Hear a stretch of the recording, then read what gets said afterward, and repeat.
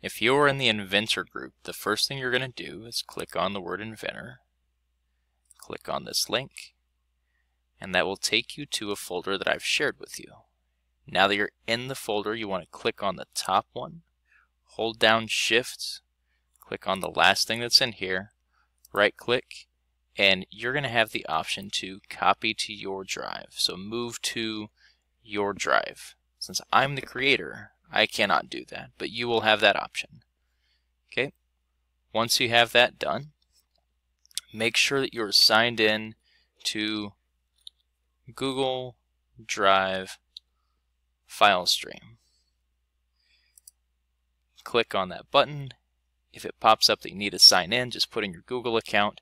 It'll now treat your Google as one of your drives over here that you can pick stuff out of.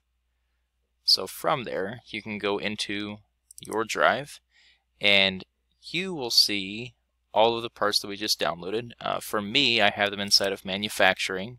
For Vex, assembly line, Inventor, this is the folder that you have access to. Okay, let's take a look at what that looks like inside of here. So this is what it's going to look like once you are done. We're putting all of this stuff together, and you don't have to create any parts. That's the part you just downloaded.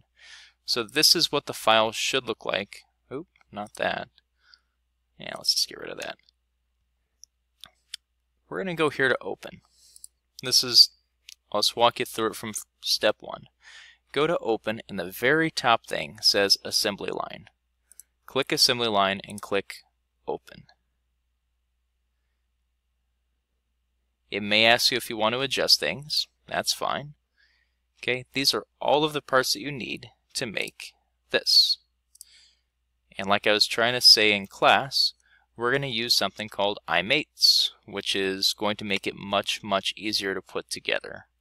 I'm also going to try and break this video up, so we're not going to go any more than about 5 minutes per video. So if I stop in a weird spot, that's why. So you can always come back to it and find a good stopping spot if you don't get everything done this class period.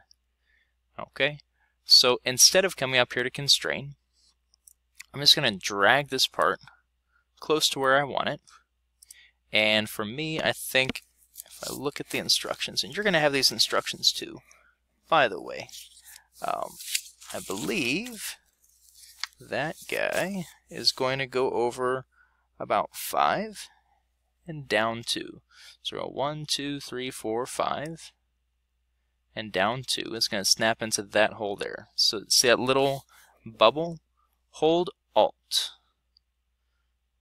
Click that. And then drag it to that second one. So one goes under, one goes over. We want the one that goes over. Okay, we're going to leave 3 squares space next to it. So I'm going to drag another one of these guys close.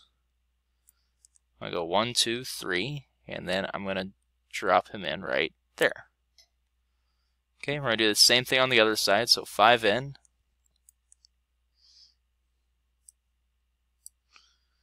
It's 1, 2, 3, 4, 5. It's that one. I think we said 2, right? Yep.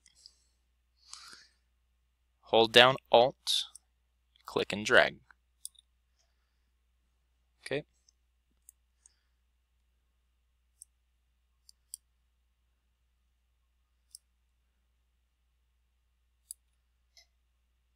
And, oh, I just did the wrong thing. So if you hit Control Z, that undoes it. And just make sure that goes 3 squares away.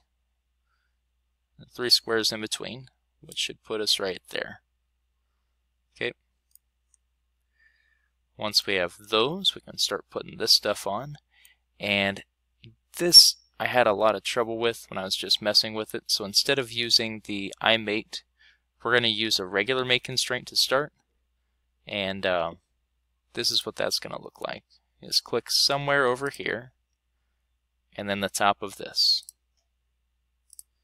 We're going to click somewhere, if we rotate this whole thing around, we're going to skip about 4 or so, and then click on the top of this.